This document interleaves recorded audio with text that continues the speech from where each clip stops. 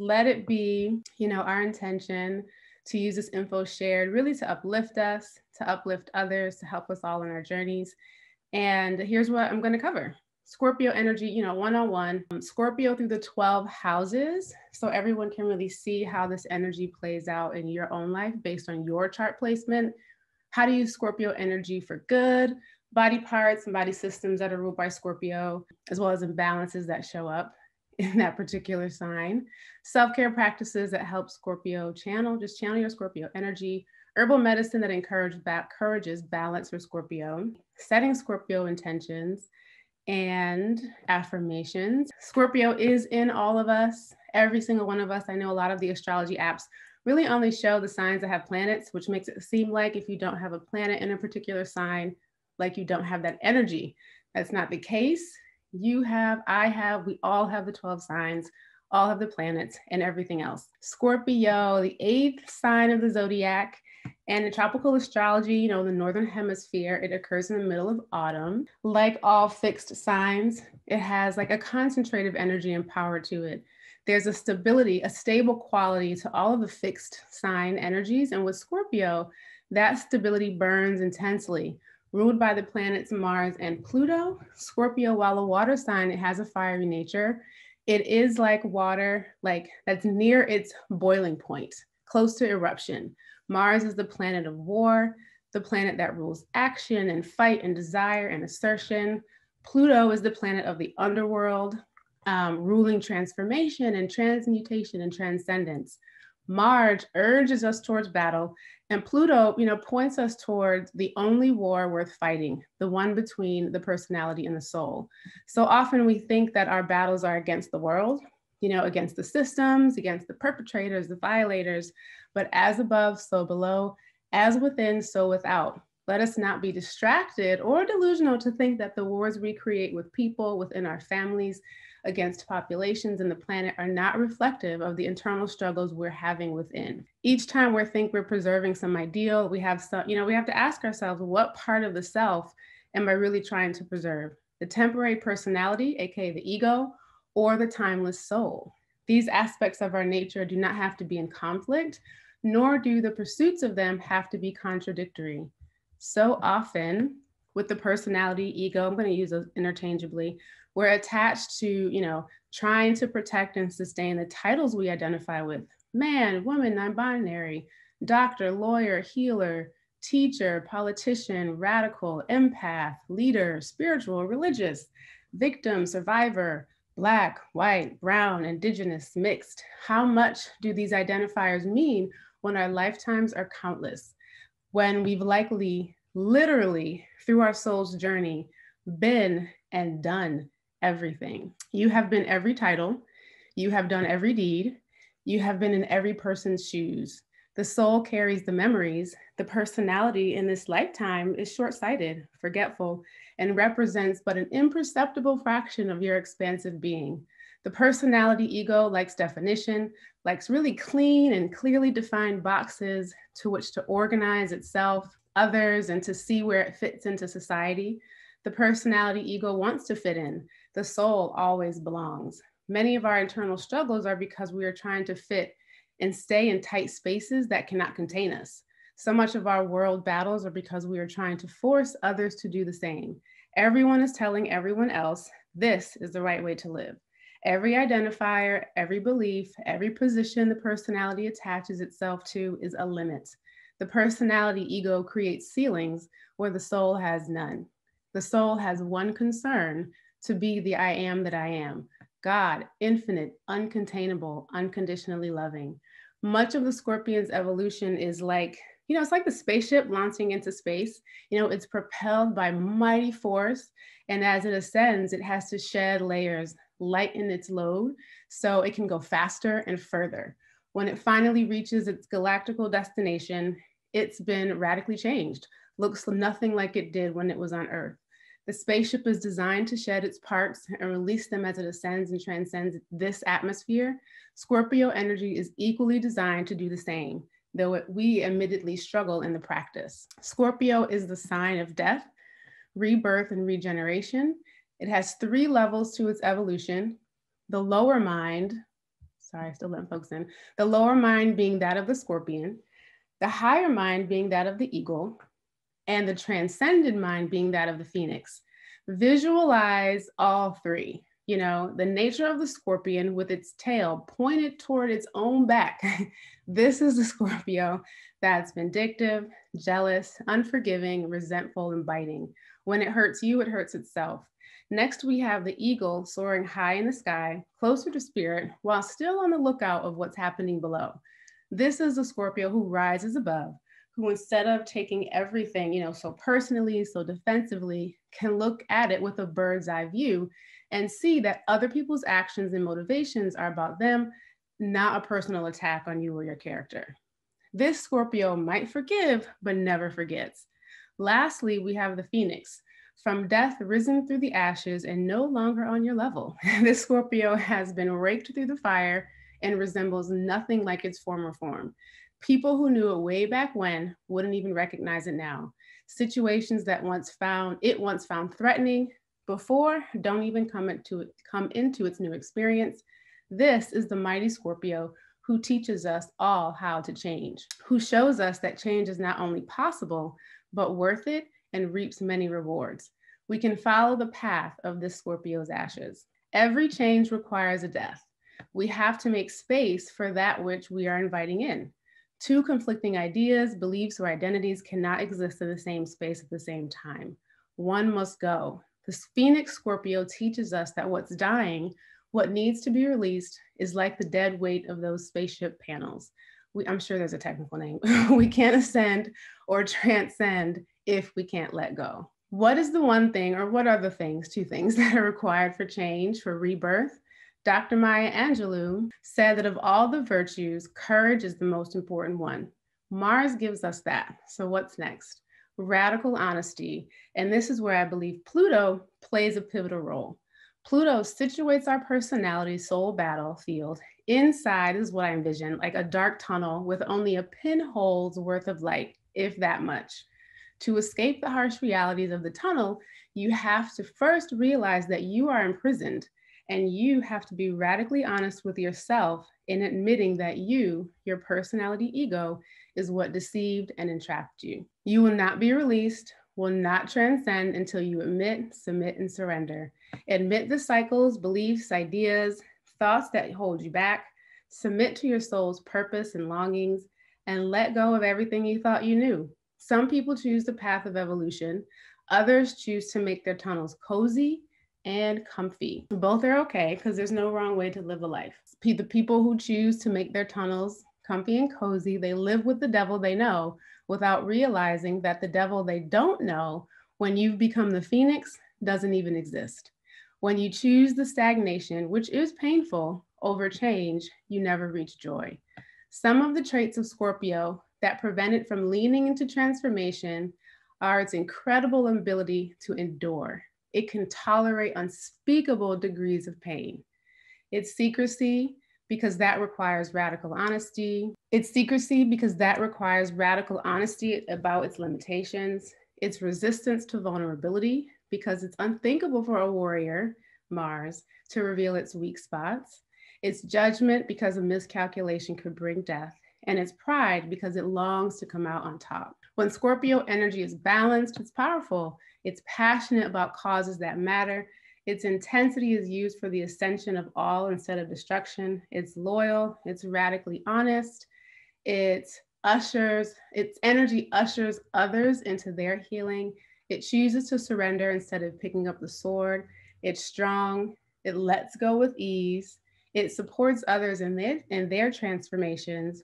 And it admits its wrongs, not from a place of being proactively defensive. Like it would definitely rather point out its own faults than have you do it, but rather from a place of self-analysis, leaning into the change that will soon be required. When Scorpio energy is imbalanced, it's brutally honest, and notice the difference between the types of honesty. It can turn violent. It's jealous. Aren't we always jealous of those who exude more audacity to be themselves when we're knowingly holding ourselves back? It's vindictive, it's prideful, and there's always a storm or brewing.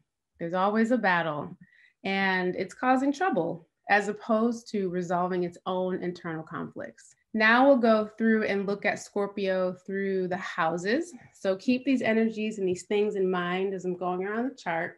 And this is where, Scorpio shows up for you in your natal chart. This is where you have that storminess, that endurance, the power to transcend what holds you back. So these are the astrological houses. And of course, everything like these, we're just doing signs and houses, but everything changes to certain degrees when we bring in the planets. So I'm going to go around the wheel and talk about what each of the houses represent in terms of like, this is the area of life and the personality that it represents, and then discuss what it means to have the sign of Scorpio in that house. I also reference the rising sign too, because that really colors the whole chart too. This is the first house.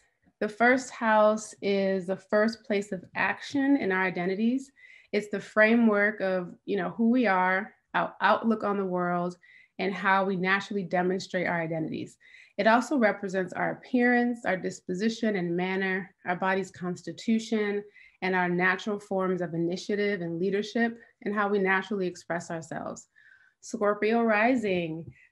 This is a Scorpio who likely faces many challenges in the course of a lifetime to tame the lower, more vindictive, personality-driven self. With Scorpio being a sign of secrecy, the Scorpio rising can be withholding of what's really going on from a protective and a defensive stance. This person knows highly perceptive, intuitive, knows how to play their cards. While the battles may not be perceptible to the public, the war wages on within. There is a ruthless endurance and resilience to this placement, as a Scorpio energy will do everything it could do to conquer itself and its foes. And once it does, it becomes a great healer for all to witness. It's a beautiful thing to be in the Scorpio's life and to witness their total transformation. This is the second house. This is the house of material security. It's how we all feel secure and stable while being in these physical bodies, living on planet Earth in this lifetime. It's the tangible things that matter with this house that helps us to feel secure. So our resources, our money, our possessions, the things we own and value, our spending and earning capacity, and our desire to control the things and people within our reach. Because if we can control them, then if we believe we can control them, that helps us feel secure. It's also, though, it's your giftedness and how you can draw from your own innate personality and skills to create the things that help you feel materially secure. So now this has Libra rising. So remember that where Scorpio shows up on the chart, there's a need for death and regeneration. Just keep that in mind. Keep the 3 levels of Scorpio evolution in your mind. Scorpio in the second house likely begins its journey very scarcity mindset driven. With material security, we often think that we need to hold on, withhold, not share, and keep everything to ourselves. And this is like money, right? This is the currency in lifetimes that we're living. It's fear driven. And the start of the person on this journey likely doesn't remember what spiritual abundance and security feels like. That's the journey this Scorpio is traveling, to release instead of hoard, to keep the channels of giving and receiving open and flowing, to share in the spirit of generosity instead of withholding. This person could literally suffocate themselves and stagnate their energy by accumulating stuff. Because this house also represents our earning capacity, I think of that as like, what can I do for myself within my own gifts, my own abilities to earn? Scorpio is a healing sign. One way to use its gifts is to make or to help someone, and with Libra on the rising, which is very creative and very artistic, it's really like make something beautiful that helps someone renew themselves pretty much in the same way that you've been renewed. After you've come through the fire, whatever storm that was, you can show others how to do the same way. Do it the same way that you did it. Third house, this house is all about like how we think based on the people we associate with in our early environment. In this house is how our assumptions and our perceptions of our world were first created and how we exchanged and assimilated information in that early environment. It's not so much, whether or not someone is intelligent, it's more about how did you form your unique intelligence. This house also signifies your early education, your early learning environment, siblings, and your attitudes towards them. Like think about your relationships with your siblings. They shape what you think about the world and what relationships with others are like. That also represents short journeys and trips, memory, perception, speech, how you express yourself through writing, speaking, and other forms of communication. And you're taking for granted skills. We often take for granted the things that are closest to us. So now we have Virgo on the rising, Scorpio in the third. I see overanalysis of what everyone says to the Scorpio with Virgo on the rising. Virgo is so drawn to perfectionism, is hypercritical of itself and others, and Scorpio is highly defensive when it's insecure and it's in its lower form. This combination could make this person very quiet about its opinions and for fears of being judged or being wrong. I see the person wanting to research absolutely everything. Like there's a quality of preparedness for the battle with Scorpio. So they will try to learn about every topic to be ready for the verbal exchange. Scorpio here can escalate, even though it can be very quiet. It's like this calculating quietness. Scorpio can escalate every conversation into a full-blown battle. Also depends on where Mars is, especially when, that Virgo rising feels like it's in the right. Just for the fun of the fight, Virgo can escalate a conversation. Just keep in mind, like if this is your placement and that gets tiring, not everybody wants to argue. Sometimes folks just want to talk, but Scorpio can take it to like 100 really quickly. The memory is also impeccable here. Like no detail is missed or forgotten. Fourth house, this house is all about home and domestic affairs, both the childhood homes, we grow up in, and the type of home environment we're likely to create as adults. It's our family, our upbringing, our needs for, like our family of origin, our needs for peace and privacy, real estate, ancestry, lineage, and the subconscious programming that we learn from our families. How do we feel about what we experienced in our families, and what action do we take to either perpetuate or release ourselves from those records? Leo is on the rising. So here's the Scorpio battlefield, it's family and really letting go of the programming that we're all subject to in our childhoods. This Scorpio deeply desires to break free and be their own person, but there's an extra dose of challenge here with Leo on the rising. Leo's the performer of the zodiac, needing attention, not a bad thing for its validation. We all do. And sometimes Leo falls into the trap of putting on costumes to get that attention instead of being its vulnerable, radiant self. Scorpio is learning that courage is not to put on the armor, it's rather to take it off. Fifth house, this is the house of creativity. Another way to think of this house is, what do you do that leaves your mark on the world? It's your self-expression. It's your, I was here and here's proof of my existence. It's your, the things that bear your name and what you're creating, your personal stamp. Like for some, that's children. For others, like Ava DuVernay, that's for films.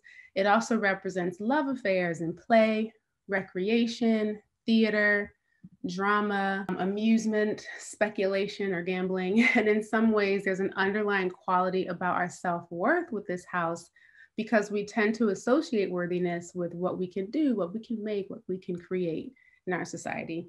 It's also the house of hidden karma, because what you do put out will likely return to you through that which you create. Cancer rising, this Scorpio placement could bring a good number of love affairs, for the play of it, for the secrecy and the deception of it, for the thrill of the chase, for the intensity of it, for the revenge of it, but definitely not for the love of it. Cancer on the rising feels, most at home in the embrace of another, and this Scorpio may gravitate toward another.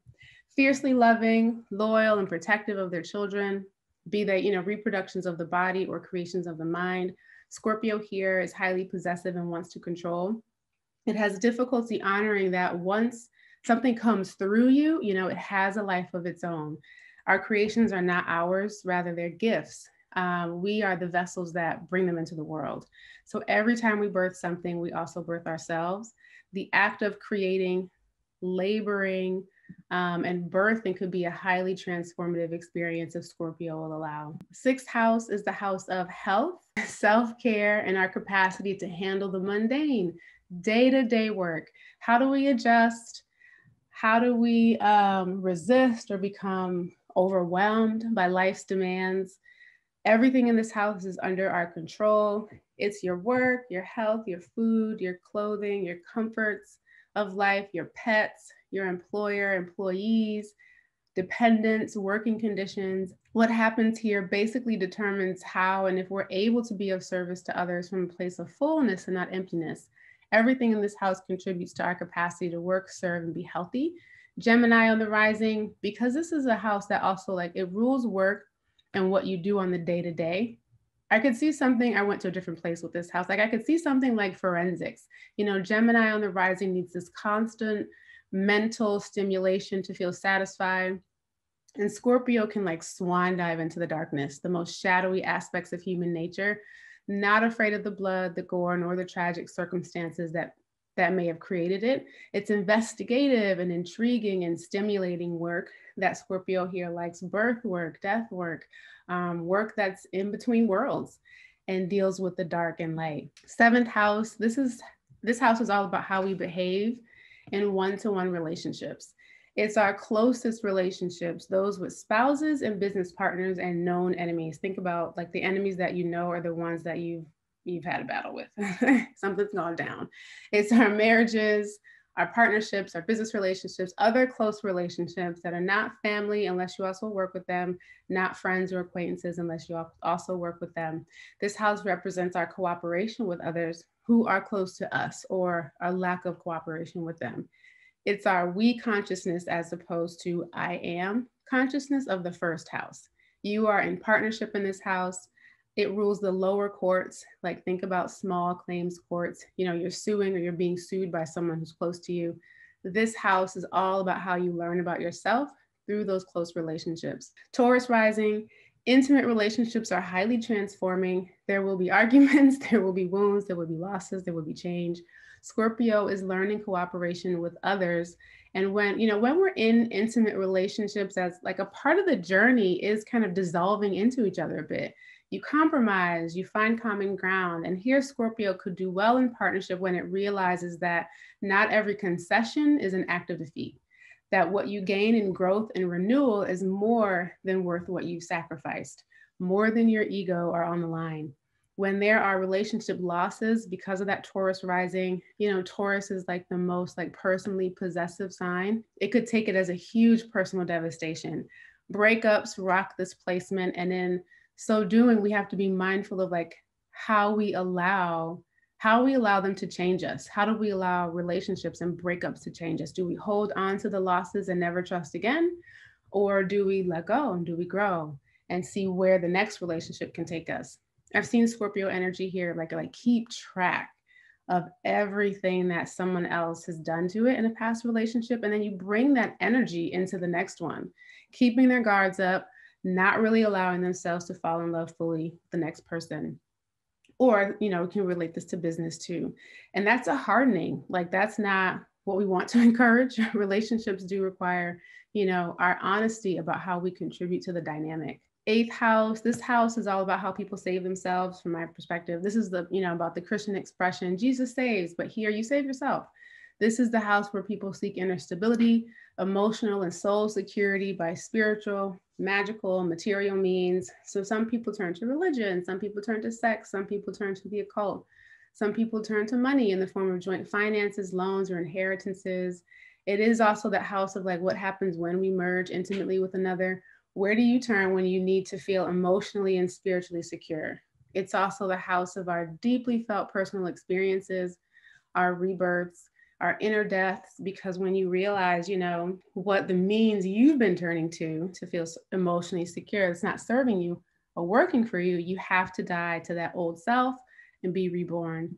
This is the natural house of Scorpio. Aries is on the rising. Scorpio's natural home, coming straight off the heels of our intimate relationships. This house, it does rule how we find that inner peace within intimacy, sharing our resources and our beliefs and lives with another.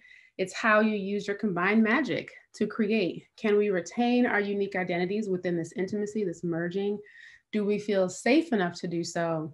When beliefs shift, can we let them die for others to take up that space? Can we do that while we're merged with others? Can we release ourselves from obligation? Lots of questions in this house, Or does the whole arrangement really have to die? Does it have to be obliterated in order for you to be reborn? Ninth house, this house is all about how we choose to learn about ourselves. It's the super conscious mind. and education we choose. It's going beyond our horizons for self-discovery and identification, moving from the eighth house of regeneration, death, and rebirth. This house is where you're like, okay, I'm reborn. And now what does this new me have to do? You need to learn about this new self, this new identity. So this house, is associated with our religious and philosophical attitudes, foreign travel, long journeys, educational experiences you choose, like higher education and apprenticeships. It's also your intuition and your spiritual visions and publication. It's the house of self-understanding and those experiences that take you outside of what you think you know. Pisces is on the rising, coming through the eighth house of fire. Scorpio here desires to understand the deeper meanings of life through the lens of Pisces, the rising, which wants to understand our oneness, what unites us instead of separates us. The quintessential phrase here being, we are more alike than we are unalike. Here, Scorpio's quieter side is seen as it retreats from outward battle and travels and reads and observes the world and seeks out new truths. I see this Scorpio's renewal being one of more ease and grace than, say, like with the seventh or the fourth house placements we talked about. 10th house. This house is all about what you do in the world. It's your house of career and vocation. It's the work you get paid to do, the work that you say, like when you introduce yourself to others at a networking event. Hey, I'm Salima, I'm an herbalist, astrologer, spiritual teacher. Like, how do you fill in those blanks for yourself? The 10th house is also our reputation, our position in the world, how the public views you and your calling to contribute to society. Because it's so forward facing, it's also the house of approval and like whose approval do you seek? Aquarius rising, Scorpio is one of the power signs, and this placement in the 10th house of career and reputation, you better believe Scorpio will desire, will try, and likely succeed at rising to the top of whatever its chosen field is. There's always an underlying energy of Saturn in the 10th house, which rules achievement and rewards effort. Scorpio has the stamina, the endurance, not so much the patience, but it certainly has the will to reach positions of power. Take care to climb the ladder with integrity and not be so hungry and competitive that you dominate over others, because how high you climb will be how hard you fall. And we have the 11th house. This house is all about who we are in group settings. Do we feel secure and stable when we're around friends, acquaintances, and other group settings? Are we only secure when we're around like-minded people? It's the house of how we learn about who we are when we're in an us collective situation. It's associated with our group involvement, friendships and social relationships, creative group expression and humanitarian ideals, global awareness. It's our hopes and wishes, our projects and ambitions for the collective. It's like that where we feel like we're most self-satisfied, because it's kind of like that save the world energy where we all innately want to do something good that will change the world. Capricorn rising here. Capricorn likes relationships that are useful. there has to be a clear reason as to why you're in its life. So Scorpio too can it kind of take you or leave you. Like Scorpio, again, with Mars as the god of war, as one of its ruling planets, can view relationships as a threat, can sometimes wait for you to mess up or to reveal that you have ulterior motives. So Scorpio here is serious, and the transformation for it is to realize, because this is a house of collective work, that no one does anything alone. Scorpio here is learning to trust others, to see the value in having other people's energy involved in what you're trying to make, how you're trying to make this world a better place. It's a collective effort. And the 12th house. This house is all about what lies in our subconscious that needs to be awakened so that we can journey to the next life, the next soul cycle in our evolution. Remember, not remember, I like to envision this house as that there's a mysterious ripple. If you envision a body of water, but it's not the ocean, that there is a ripple on the surface of the water, but it's from an unknown source. Like you don't see any fish, you don't see anything moving, but it's like, what is that ripple? Where is that coming from? This is the house of that unknown source. It's the things that are so ingrained in us, we barely notice they're unfolding, but they show up likely in bothersome ways in our lives, calling for our attention. Just because it's underneath the surface Doesn't mean it's unreachable. This house is affiliated with the subconscious mind, our spirituality and psychic abilities, unconscious habits, refinement, hospitals, prisons, self-undoing.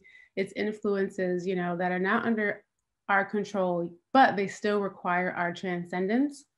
Sag rising, Sag like gives off an adventurous, like joyful, life-loving demeanor. Don't be fooled. There is still an underlining storminess inside the Scorpio in the 12th house. I think this placement feels an urgency to transform or else. There's this fear of stagnancy, of entering and exiting this lifetime as the same person, a fear that the soul's mission in this lifetime will not have been fulfilled and you have to do it all over again. For this reason, this Scorpio on the 12th seeks experiences that push it beyond its limits, broaden its horizons, and they take the lessons learned, like learned in the world, like into the spirit to widen their spiritual mind. Adventure is like a spiritual practice that awakens this phoenix. Scorpio energy, how do we use it for good? Scorpio sees and embraces all sides of life. It can handle the darkness, the shadow, the things that others consider taboo. They have the realest conversations about topics that most people prefer to avoid. Children with Scorpio dominant energy do things that most would consider shocking or inappropriate for their age. They grow up fast. They're independent. They start adulting sooner than other signs. They have so much courage in their younger years. And then I don't know what happens specifically, but life happens, right? Hurts happen and the inner storms roll in and start brewing. I literally see storm clouds above the heads of people who have dominant Scorpio energy. They start to get stuck and the battle between the personality, ego, and the soul begins. And maybe that's like what's happened is that because they had so much fun and really came out that courage came out with a bang, pursuing what the personality wanted in their younger years, that they feel life won't be as fulfilling if they change to pursue now what the soul desires. And that's the big lie of the ego, right? That's the essence of all the attachment the personality has. But those Scorpios who make it through the battle, who are soul victorious, realize that life is more brilliant, more satisfying, more fulfilling, more glorious. Scorpio of all the signs has the ability to show the entire world that change is worth it, that there's greater fulfillment on the other side, that yes, you will die to your old self, but you don't want to be that person anyway. Honestly, the only words I have to urge to use Scorpio's energy for good are to do the thing that you are most good at already. It's to remember that, recognize when the storm clouds are above your own head and find the eye of that storm. See the point of clarity and let it be the North Star that guides you out of chaos. Scorpio's intensity and fear of vulnerability, thinks making that step toward change and transformation is bigger than it actually is. For a sign like Taurus, change is huge. It takes a lot of efforting. But for Scorpio, it only requires your yes. When you know the next step, you need to take it. When you take it, the clouds dissipate. Medical astrology for Scorpio. So here's what it's going to start looking like when Scorpio is out of balance. So in medical astrology, all of the signs have rulerships over body parts and the planets. We're not going into detail here. Rule the physiology and the pathology. The planets all alter the functions of those body parts in different ways, but I'm just going to talk about the sign and what some of the common physical ailments are for the sign of Scorpio. Scorpio rules, and these all have co-rulerships with other signs too, so it's not a hard and fast that it only rules those things or that there's not other rulerships that also rule these body parts. Scorpio rules the generative system, reproductive organs, colon, urinary system, and its eliminative capacity, all channels of, including the nose, the rectum, the sweat glands, reptilian brain. Scorpio rules the bladder, the urethra, the genital organs in general, also the rectum, the descending colon, sigmoid flexure, the prostate gland, the nasal bones. It can get really granular. Scorpio imbalances can manifest as nasal catarrh, that's congestion, adenoid problems, polyps, diseases of the womb and ovaries, various venereal diseases, and enlargement of the prostate gland, irregularities of the menses, leukorrhea, kidney stones and gravel, toxic conditions affecting the heart, the nose, the throat, lower bowel conditions, including hemorrhoids, anal fissures, reproductive organ disease and dysfunction, critical life-threatening conditions, malignancies, abscesses, obsessive compulsive disorders, the need for life-saving surgeries, replacement of body parts by transplant or prosthesis. And also, like, take all this with a grain of salt. Like, don't let these things kind of plant seeds in you. That's not the intention, but it does help in medical astrology. It helps us to be able to reverse engineer, like if there's pain and imbalances are present physically, it helps us to reverse engineer where stuff is happening, both in the body, but also in the chart. And you can pinpoint like the emotional work that you have to do in addition to, you know, like the physical restoration, because the chart shows us what area of life all of this emotional tension is occurring in. Notice that a lot of the physical imbalances are related to toxic buildup, not letting go. The most common issues I see with Scorpio energy is infrequent bowel movements, not letting go, and reproductive problems, like your birthing of yourself, your rebirthing of yourself can, not an absolute, affect your birthing ability. Self-care practices for Scorpio. What balances Scorpio energy? Avoiding overindulgence in food, drink, sex, heating and stimulating foods could be avoided. Very little meat, no intoxicants, conserve one's energy. Colon cleanses and enemas, again, help with that letting go. Not keeping score of how people have hurt you. Daily forgiveness practice, letting go, collaborating with others, channeling that urge to fight, cuss out to something else. And when you think about Scorpio and where it is in your chart, you know, ask yourself, where do I need renewal? How do I save myself? Where are like my actions? Because sometimes it can be hard to see where we're having this storminess, but like, where are my actions in my world reflective of what I need to let go? Like that can be seen really easily when it comes to that Scorpio in the second house of accumulating stuff. And so it's like, what values, if you're accumulating stuff and that's your placement, what values are you hoarding that need to be released, if that makes sense? Infusion blend, a couple of things I was thinking about here, and keep in mind, I try to keep it simple and blends that are mostly okay for most people, regardless of like medications.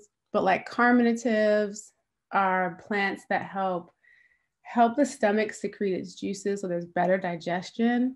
Mild laxatives, again, helping with that release. Blood cleansers, helping with that toxic buildup.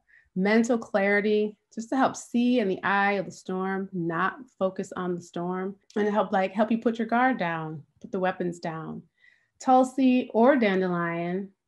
I think like Tulsi's a really good like antidepressant. It's adaptogenic. It helps us to recover from long periods of stress.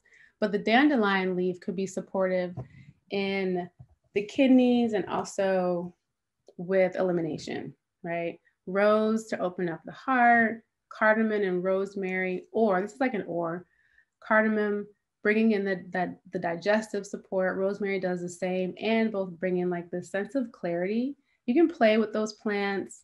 The original formula that kind of popped in was Tulsi, rose, and cardamom. But if you like need the dandelion because you need the support and elimination, you can choose dandelion. If you need rosemary, which is more, Tulsi does that too, more mental clarity, you could bring that in. But you could also play with all five. And then our detox blend, if elimination is seriously like an issue, then not eliminating regularly, the detox blend on our website, iwillaremedy.com.